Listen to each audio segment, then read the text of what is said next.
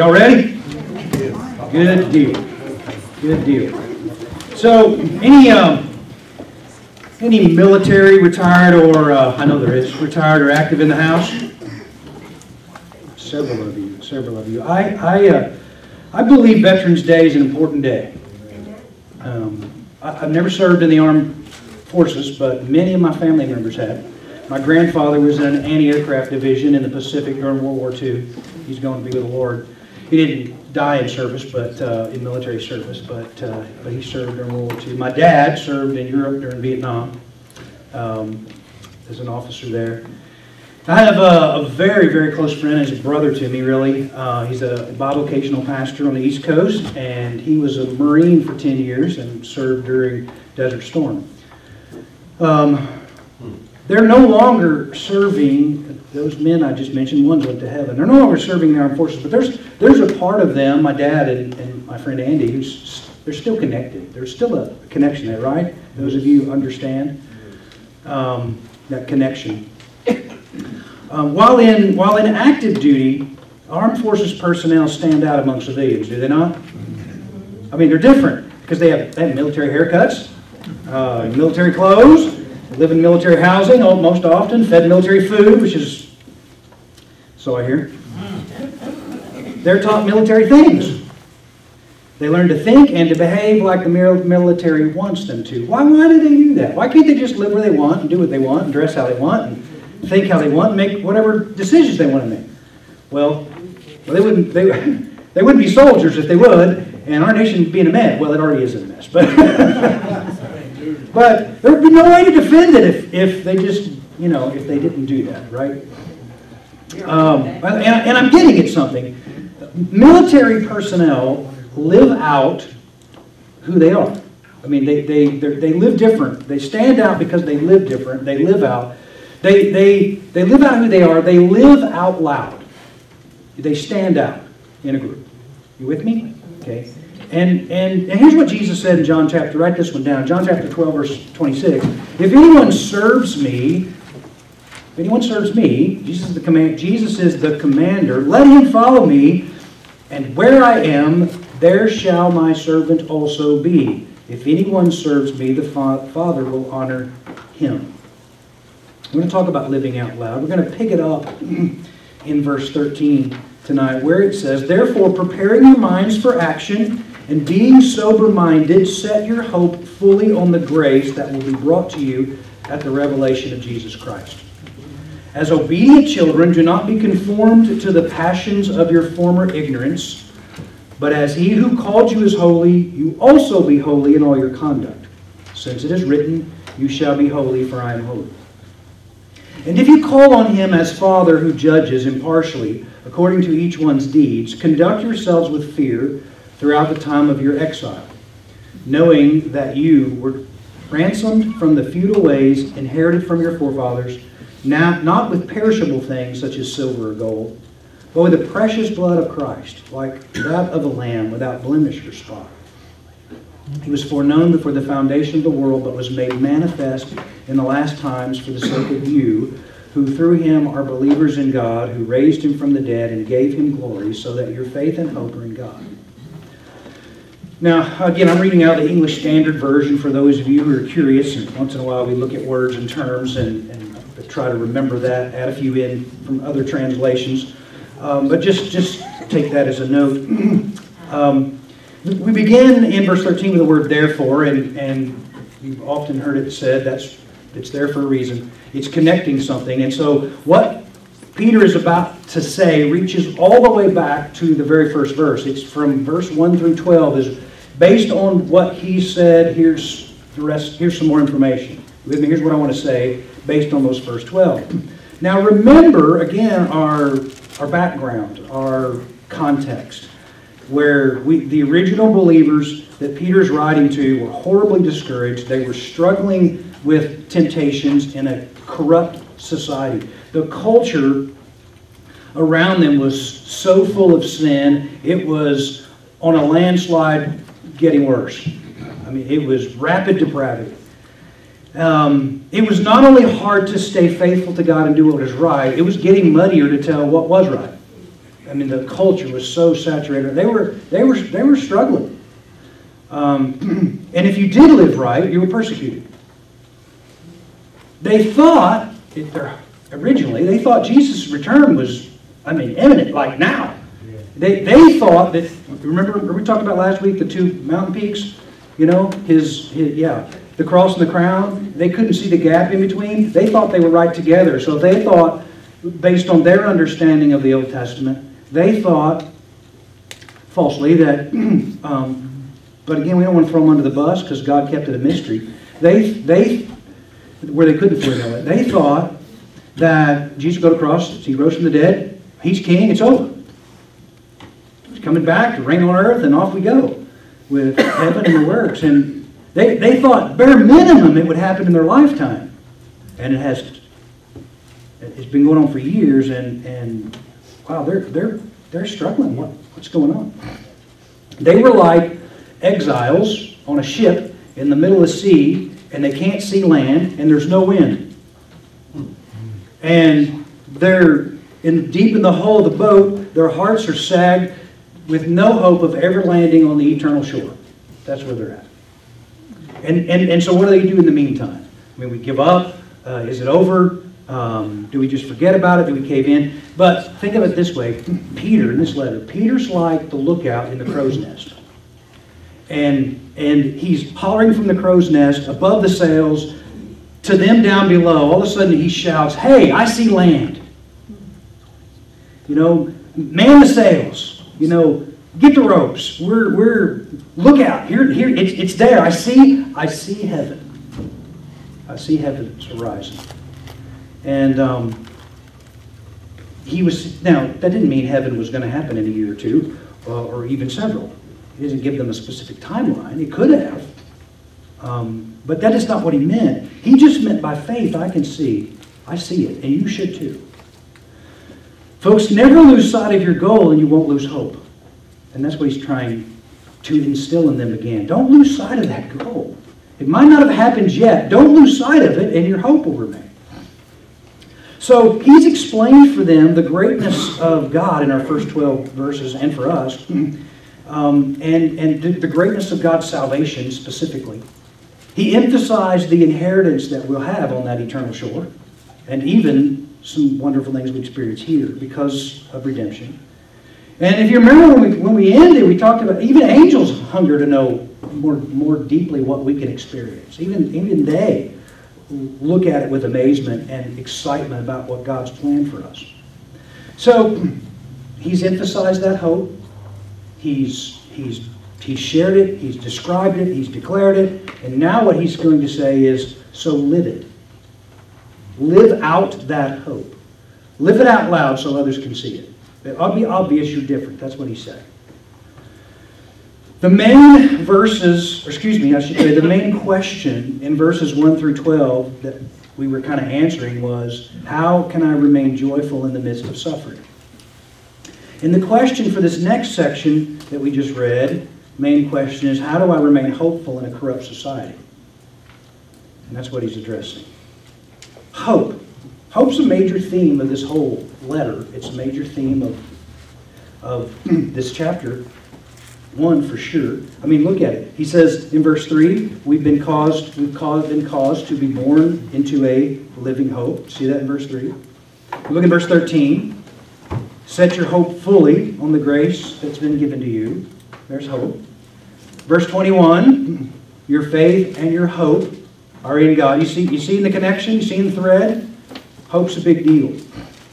So what we're going to look at next is how we remain hopeful in a corrupt society. And there are three things Peter points out for us. One is, so here's what we're looking for, the answer. How do I remain hopeful in a corrupt society? And the first thing Peter is pointing out to us is that we focus our faith in Christ. How do we live in that hope? Focus your faith in Christ. What would happen if a farmer took off to harvest a field and he spent the majority of his time watching the deer and other critters running out of the sides of the fields to the woods while he's running his machine? Well, if he made it to the edge of the field, or to the end of the field, if he made it to the end of the field, he could look behind him and what would he see? Oh, yeah. I've run tractors all my life, and mostly here, run hay equipment and bush hogging and that sort of stuff. But I had a chance when I pastored for about 6 years in North Missouri in big time farming country, row crop farming country. I had a lot of farmers in my church and had my first opportunity to drive a combine. And so I went in with one of my deacons who had a big 2,000 acre farm and had me run a combine for it. And I had run tractor equipment, here. That combine was as big as the house I was living in. And at that point, they didn't have all of the GPS gadgets that drive everything for you. So then, you had to drive it. But it had more bells and whistles, and there were instrument panels everywhere you had to keep up with while you're driving it. And you had to drive it. And I am a hunter, and there was lots of critters in the field. Shoot them, where they go? Well, look at that deer, Derek! So I had to learn really quickly to keep my eyeballs focused on the edge of that machine. On the edge of that last row, keep it straight, or I'm everywhere. And of course, if I'm everywhere missing stuff, he's missing money. There's things at stake, because he needed to go back over it again and burn fuel. We had a great time, but I learned a lot about keeping focused, keeping your focus where it's supposed to be. That's really the idea behind this first point and this first command of how do we keep our hope. It's kind of the idea behind that. Hey, get your focus where it's supposed to be and keep it there. And your focus is supposed to be on Christ. Now, specifically, it's Christ's return. I'm giving away the end point here. But let's look at a little language issues first. Several translations, including the New American Standard Version, if you're reading that, the King James or the New King James Version, give all of the verbs, you know what a verb is, right? Okay, they give all of the verbs in verse 13 as imperatives. An imperative is a command. It's a standalone sentence, and it's a command to do something. It'd be like, I don't know, Rick, open the door. That's a command. That's an imperative. You with me? I could say, Rick, open the door, and I don't need to say anything else. Everybody knows what that means. The sentence makes sense. You with me? Okay. Well, the truth is there's only one imperative in that verse. The others are participles, and I'll explain what that is in a minute. In fact, there's only 3 imperatives in this whole passage I just read. 3 commands. Here's the 3 things you do. And in fact, we're touching on on 3 points related to that. But so what that means is this first imperative, or this first command that we have presented to us in verse 13 is hope. Some translations say set your hope. Some of your translations will say fix your hope. That's the main idea, right? That's the main verb. That means the other 2 verbs, being sober-minded and preparing your minds, are what supports it or what modifies it. They're what we call participles. You know what a participle is? In English, it's a verb that has an ing at the end of it. Okay, let me illustrate. Derek went to town driving fast. Okay, so Derek went to town. Does that make sense? Do I have to say anything more? Is that a complete sentence? Sure it is. Derek driving fast. Is that a complete sentence? No, it's not, because the verb is a participle. So if I say Derek went to town driving fast, what I've just said is how I was driving. You with me? Okay. The verb, how I went to town, is described by driving. Driving is how I went. You with? Okay. So all that to say this: how I fix my hope is by preparing my mind and being sober-minded. Now, do you follow me? He said, so here's how you do it. Those are what we are described as, or how you perform setting your hope. How do I get my hope focused? Well, it has to do with how you think. All right? So what he's saying is, and he says specifically, I'm going to get to the other 2 in a minute. I'm going to get to preparing your minds, being sober-minded, actually, in the next point. But in this first one, let's just focus on that main idea, hope. And your hope is set on what?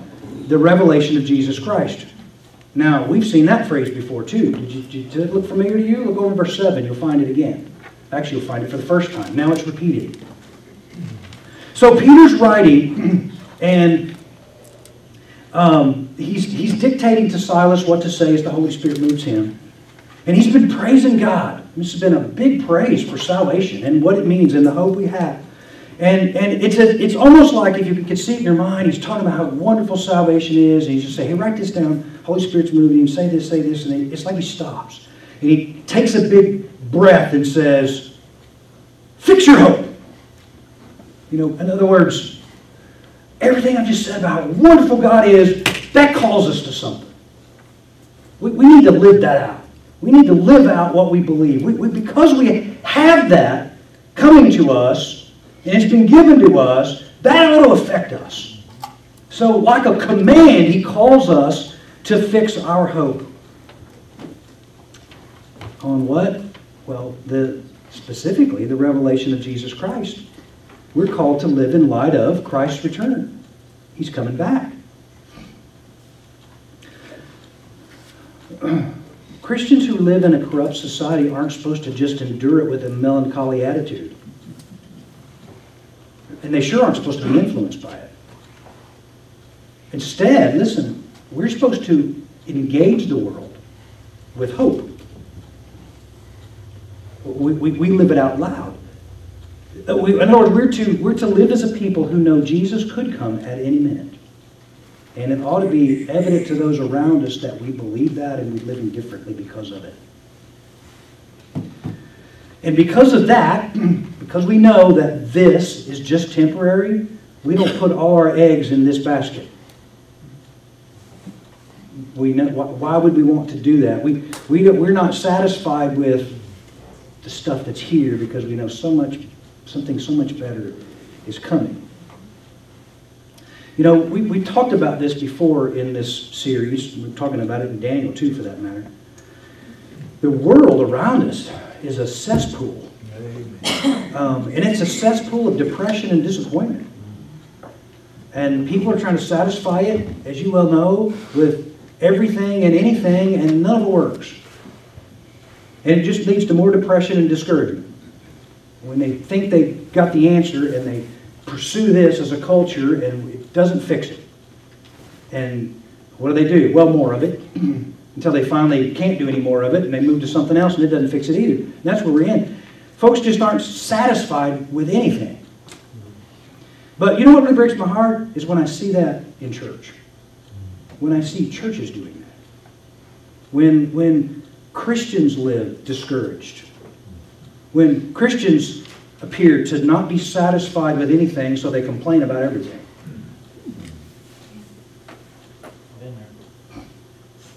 And yes, Christians who, because of that, it's because they focus their goals not on the goals that Jesus has for them, but on the things that have no eternal value anyway.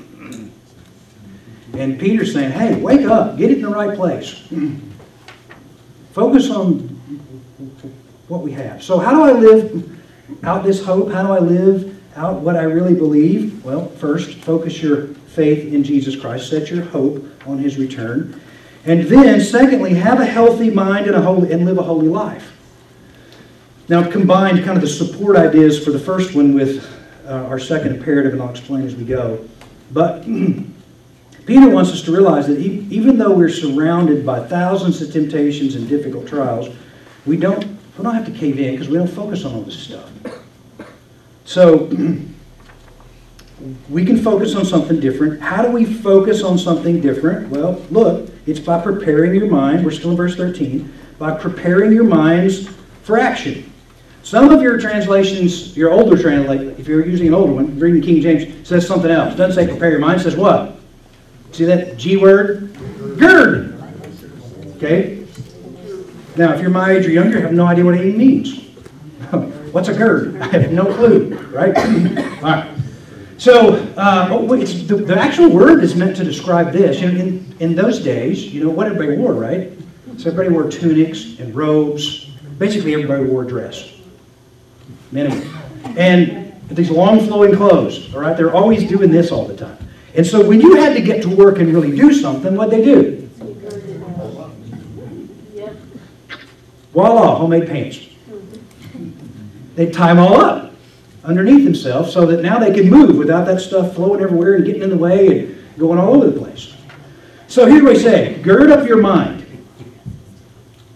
Prepare your minds for action. So when they did this, when they had to do something, they would gird things up. It meant they were prepared for action. So what Peter is saying, prepare your minds to think. Prepare your mind specifically to think seriously. That's what sober-minded means. So these two are related terms. So serious thinking. Think seriously. Prepare your mind for action. Folks, listen. This is where it all starts. God cannot have your heart till He first has your mind. What does Romans chapter 2, verse 2 say? Look there momentarily.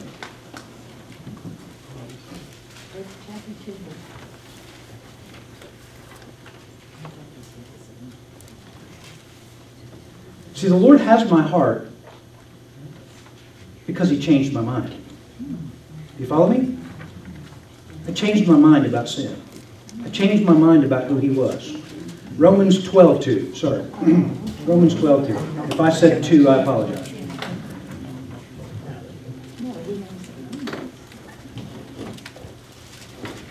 Yeah.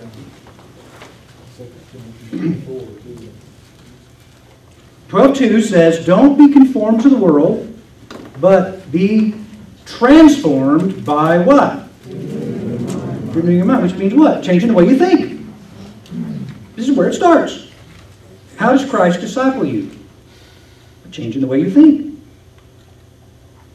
That by testing you may discern what is the will of God, what is good, acceptable, and perfect.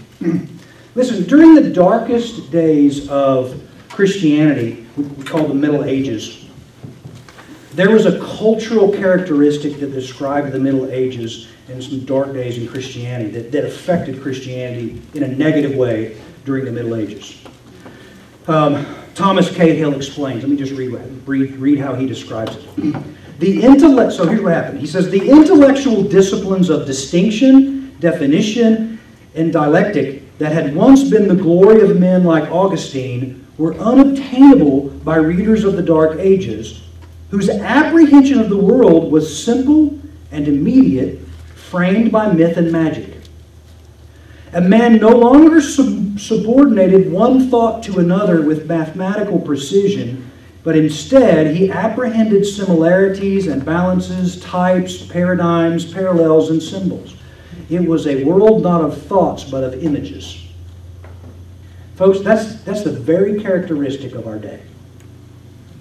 We are living now as a culture in modern times in many ways like they did in the Middle Ages, where culture thinks with their eyes, not their heads, not their brains.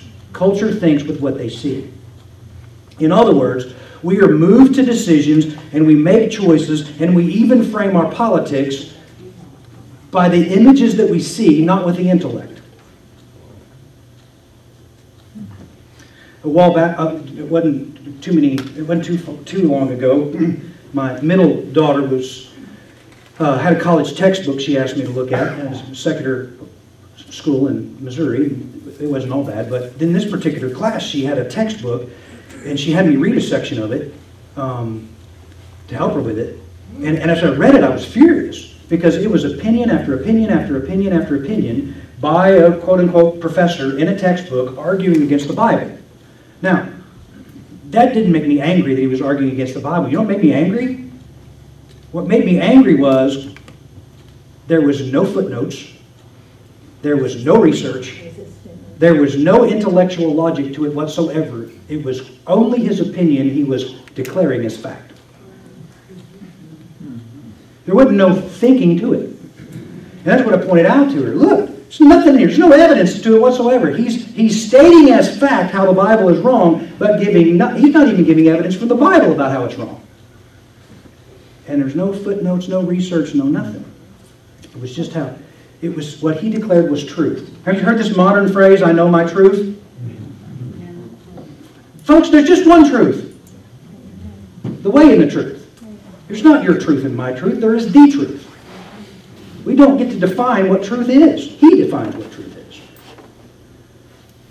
is. The media can drive anything they want into our culture. For that matter, they can drive our culture by the selected images that they show. I learned from serving on a lot of mission trips never to make judgments about a culture or a situation until I went there myself. And I visited with the people who were there and made some intellectual decisions based on my own evidence of research. Why? Because I couldn't trust what I saw in the media.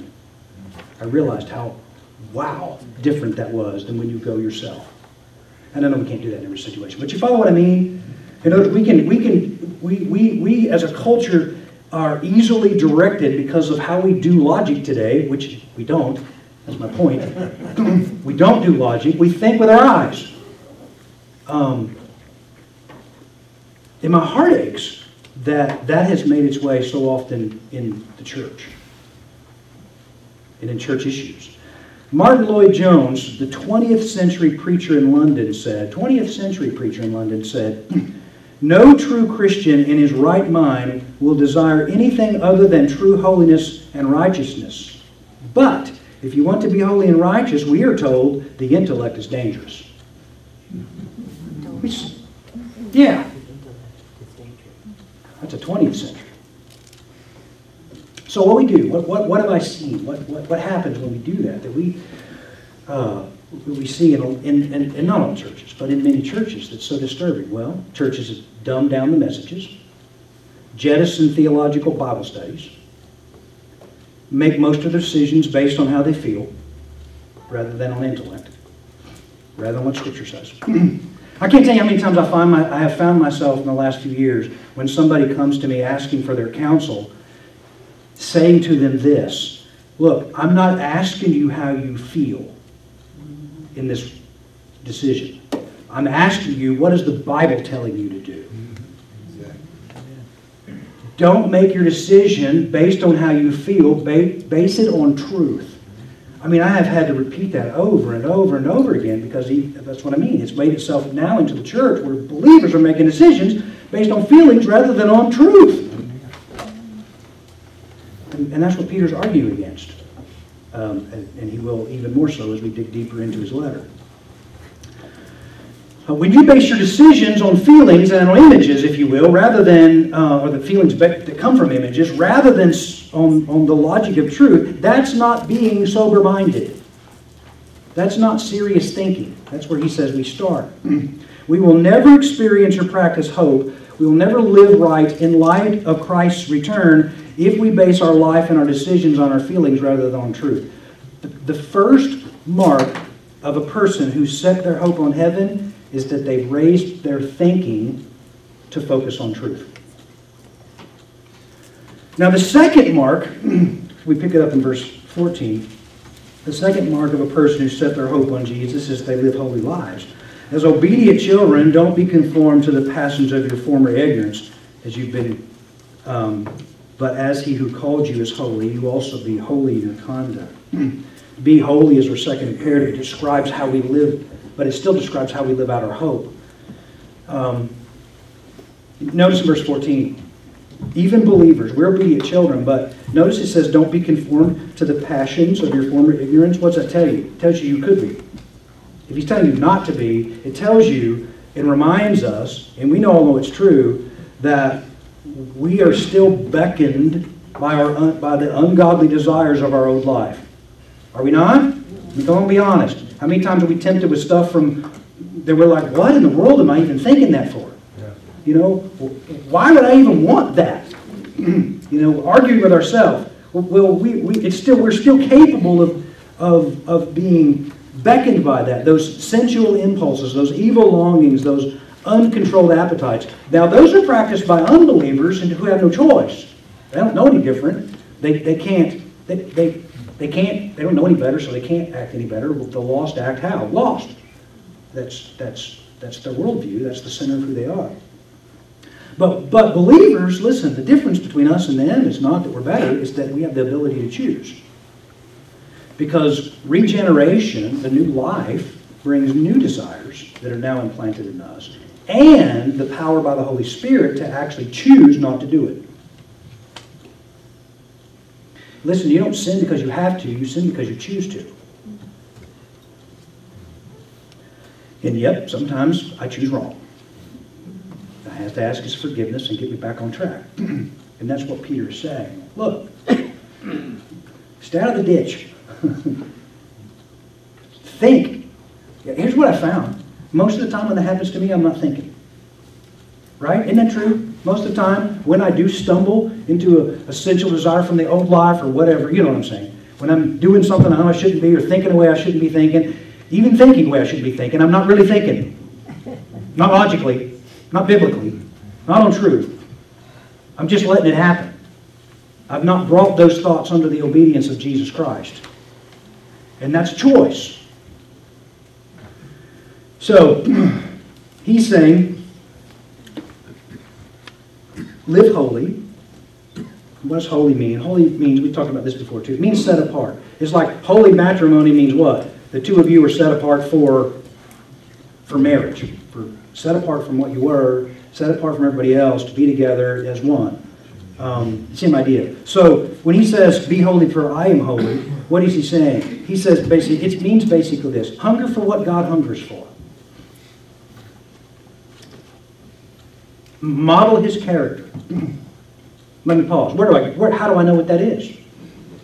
Point one, raise your thinking to truth. It's in the book. So, focus your attention on His priorities. Listen, it doesn't mean, when He's being set apart, listen to me, it doesn't mean set apart physically from the world completely. In fact, Jesus prayed that in His last prayer before the cross. You remember how He prayed that? Lord, don't take them out of the world. Let them be different from the world. They need them in the world, or they can't witness to who I am. So when He says we're set apart, it doesn't mean that we're retreating completely from the world. We shouldn't do that, or we'd never be a witness. What He's saying, rather, is we live differently from the world even while we're in it. And even if it costs. In other words, if there is separation from the world, it's because the world drove us out, not because we chose to leave. Leviticus chapter 11. You can just write this down, look it up later. Verse 43 through 45, so just listen to me. It says, God is saying, do not render, it's where it comes from. He says, be holy, for I am holy. And if you've been reading through the Bible, especially in Leviticus and Numbers, you'll see that repeated. God said, be holy, for I am holy. Be holy, for I am holy. Here's one of those. Do not render yourselves detestable through any of the swarming things that swarm, and you shall not make yourselves unclean with them, so that you become unclean. Now listen, that doesn't really matter to us at the moment. Focus on the principle, not the Jewish issue. Here, he says, for I am the Lord your God. Consecrate yourselves, and therefore be holy, for I am holy. Then he tells them some other. He says, don't make yourselves unclean with any of the swarming things on earth. What's a modern day principle for us? Don't be doing what the world's doing. That's basically what that means here. It doesn't mean don't play with bugs. Okay? For us, in our New Testament, the New Testament principle is, don't commit the stuff that we know is wrong to God, that the world's committing, but be holy, be set apart, live different, for I am holy. His last phrase, he says, for I am the Lord, verse 45, for I am the Lord who brought you out of the land of Egypt to be your God, thus you will be holy, for I am holy. For us, he's saying, I am the God who brought you out of hell, which is where you were headed. I brought you out of the slavery of your sin, the bondage of your sin. I brought you out of darkness, put you into light, so be holy. Live like you. Listen, I saved you, live like you're saved. That's what he's saying. You know, when you want to buy some jewelry, for example, you want to buy some gold or silver jewelry, you walk in today, you usually walk into this attractive store. It's all nice, clean, and neat. Yep. Greeted by this well-dressed professional. Everything in there is clean and sophisticated. But that's not how that gold got started, was it? Because if you could track back the metal to its origins, you'll find a dark, filthy, dangerous mine. And you'll see some crushing and some smelting and a whole lot of intense heat to purge that metal so it becomes pure, so that therefore it can be presented as nice and clean. Here's what Proverbs 25 says, verse 4 and 5. Remove impurities from silver, and a vessel will be produced for a silversmith. remove the wicked from the king's presence, and his throne will be established in the righteous. So, in other words, here's what God's saying. God wants to separate the filth out of our lives. And so that we might be different. And he doesn't want us to live like the world who just says, feel good, keep it positive. Doesn't work. David Helm says this. He says, whenever we continue grasping for the pleasures of the world, we reveal to the world and to God that we place too little value on the grace that is to be ours with the second coming of Christ. And that digs a little bit, doesn't it? It says, when we hunger after the things the world is hungering for, we are revealing to the world and to God that we're not placing much value on what he has for us, on the grace he's been given to us, and the rewards he will give us when we get home. In other words, what does he say? We're hungering for the world, we're not hungering for heaven. The third, embrace the motivation. This is what you do. And this first phrase in verse 14, as obedient children. Now, pick it up again in verse 17. If you call on him as what? Father. You see the family stuff there going on? See the family terms, children, father? I remember well these words. I visited with Mom and Dad a few minutes ago. And I love just hanging with them. But I remember these words well. Derek, Alan, when you get the middle name, you know what's coming, right? Y'all know what I'm talking about? The middle name's only used when you're in trouble. Derek Allen, wait till your dad gets home. Now, my mom was a stay-at-home mom until I'm the oldest of three. The youngest, when she went into school, Mom went back to college, got her teaching degree, and then retired as a teacher. But until the last one was in school, she's a stay-at-home mom. I'm not arguing that everybody needs to do that or not. That was my experience. So that's why we were at home with Mom when we were little. And when I heard that phrase, wait till your dad gets home, that usually worked in correcting whatever needed to be corrected in me. Because I feared one of two things. Either his discipline that was coming, or his disappointment. What Peter's saying here is in using these, you're children of the Heavenly Father. The first motivation to be holy is that God's your Father. In other words, there ought to be a family resemblance. That's the home you're in. We're in the family of God, so live like it. That ought to motivate you to be holy. He's holy, Daddy's holy, so live like Dad. That's what he's saying. Related to that is this, it's about wait till your dad gets home. Statement is, the second motivation is that the Father has impartial judgment. He judges, verse 17, impartially according to each one's deeds. Therefore, conduct yourself with fear throughout your time of exile. Remember what exile means. We're elected exiles. It just means that we're in the world, but we're not. This ain't home. Okay. So the Father, he says, has impartial judgment. By the way, here's our last imperative: conduct yourselves with fear. The word "conduct," some of your translations say "live out" or "live." That's what it means. So live out in fear or conduct your life with fear. Fear is that's an adverbial phrase describing how we live. So we live in fear, or we conduct ourselves with fear. Now, wait. It's not terror. Okay? That's not what we mean by fear. It's not terror. It's a healthy reverence, a healthy, fearful reverence for God, which maintains confidence. What do I mean by that? I mean, if I'm doing what he wants me to be, I have confidence because I know he would judge rightly. Does that make sense? I know if I'm holding the line, then I have confidence because God he's perfect in his judgment. And he plays no favorites. He'll judge right. He's not impartial. He don't play favorites. He'll judge right. I have confidence things will be well well done if I'm doing it right, because that's how God judges. So it's but if I know, if I don't, there are consequences. I wasn't terrified of Dad. I had a fearful reverence of Dad. And in our particular home. A healthy respect for him. A confident driver think of it this way. A confident driver has a healthy fear of accidents. So he or she drives well. Because I don't want to wreck. They know there's consequences if I'm not paying attention. That's what that means. So what is it that we are supposed to be concerned about specifically? Well, why would we want to have that healthy respect or that fear, if you will? And that is, we are concerned about the judge and the judgment. The Father who judges and the fact that a judgment is coming. Listen, we have an intimate relationship with God our Father, so that should be telling. But we also know, listen, we're accountable for our actions. Even believers are still accountable for our actions. Our works reveal our faith. How we live reveals what we believe, and we're conscious of that. And by the way, we know that there is a judgment of works for believers. That there is a judgment coming for us. And the judgment of those works does not gain us access into heaven. It rather defines what our rewards will be when we get to heaven. Not everybody's getting the same thing.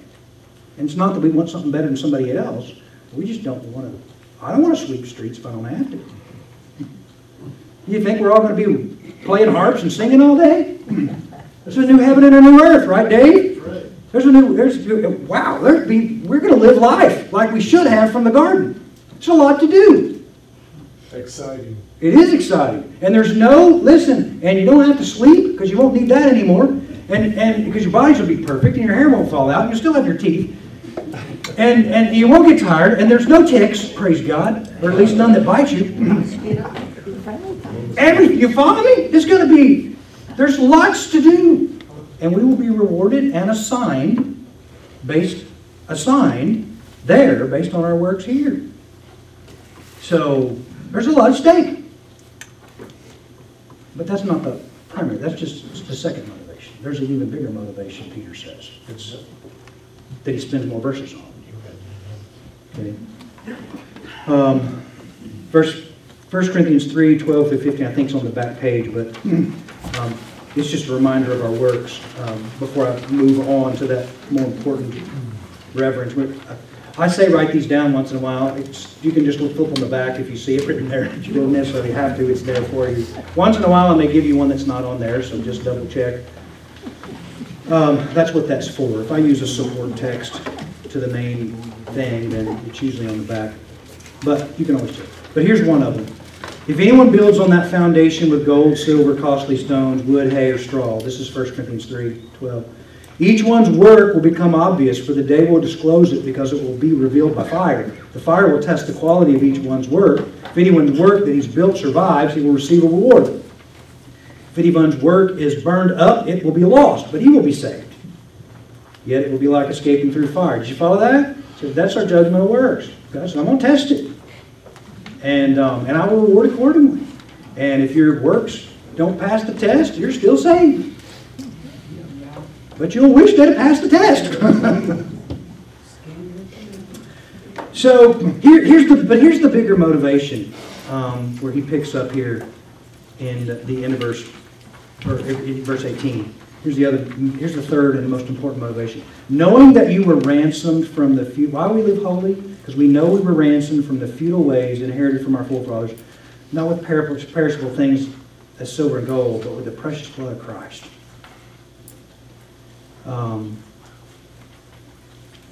He was crucified. He was raised from the dead, verse 21 says. In other words, why do we want to do that? Because Jesus died for the sins we committed and the sins we commit now. And he felt the nails. They were real.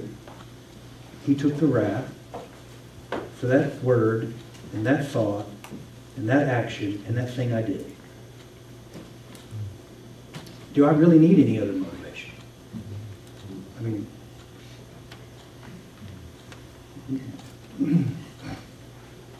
Stephen Curtis Chapman wrote a song, a contemporary song, Christian song, actually it's probably 2 decades ago now. But he wrote a contemporary song that was titled Live Out Loud. That's where I took the title for the lesson today. And here's what he says. This is a phrase from his song. He said, imagine this. I get a phone call from Regis. Y'all know what he's talking about? Yeah, some of you do. You younger ones have no idea. Remember the Regis? Yeah. And he says, do you want to be a millionaire? That was the show. Remember that? You want to be a millionaire? And so, you can pick any other show. Just think of the principles here. He says, so he puts me on the show and I win with 2 lifelines to spare. You remember that? You had 3 lifelines. You could use this, choose this. But you win. You didn't even use but 1. He says, now think about this. I bury all the money in a coffee can. He says, I've been given more than Regis ever gave away. Then he says in the chorus, this life we've been given, it should be lived out, so live it out loud. We've been given more than this world could ever give us in any material thing, ever. And Stephen Curtis Chapman's right. So we ought to live it out and live it out loud.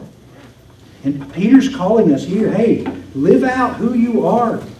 My friends, teenagers are begging for people to show them what it means to live with integrity.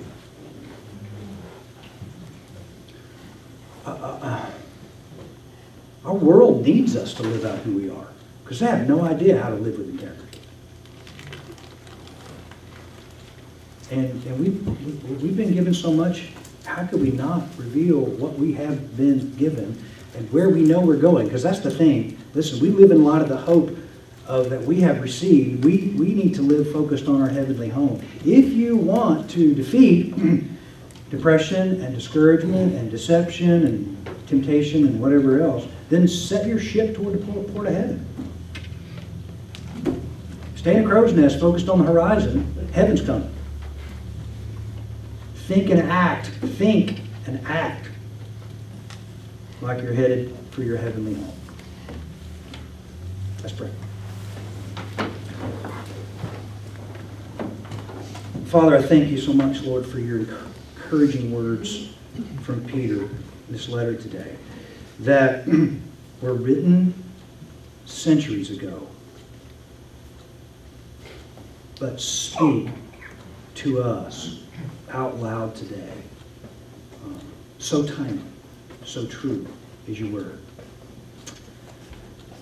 Father, it appears we so many similarities between what the original audience was facing, and it's really because there's nothing new under the sun. Satan's doesn't come up with new sins, just different spins on them. And so we face the same thing. And we just mentioned, Lord, a culture that's just spiraling out of control and doesn't know how to live with integrity, declares it doesn't want integrity, not really. Or rather, it just wants to define what that is, and it's not, because, as we mentioned, Lord, we're in a culture driven not to think, but to just feel. And feelings are deceptive. Feelings can be good, but Lord, feelings can be deceptive. Truth is truth. And you've given that to us, and we're thankful. We thank you for that Jesus Christ, our Lord and Savior, is the way and the truth and the life. Our only hope toward heaven. And Lord, having received that as a believer, that gracious, gracious gift, should motivate us to keep our focus in the right place, to keep our desires in the right place, to live out the hope we have. Thank you, Lord, again, for the opportunity we have to gather together freely here this evening and study your precious word together. In Jesus' name, amen.